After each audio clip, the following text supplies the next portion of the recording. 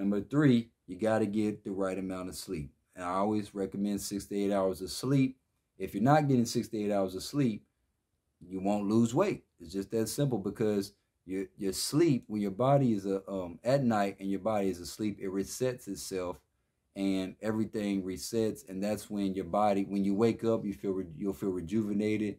The weight will drop. It's so much that happens when you go to sleep at night during that resetting process, during that 6 to 8 hours.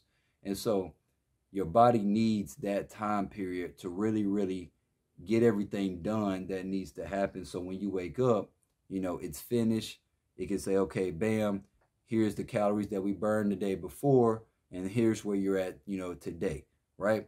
So sleep is like, if you don't get that, then you're kind of cheating yourself the resetting process at night, which is really the easiest part, because if you do everything else right and then you don't get to sleep, you're going to lack energy.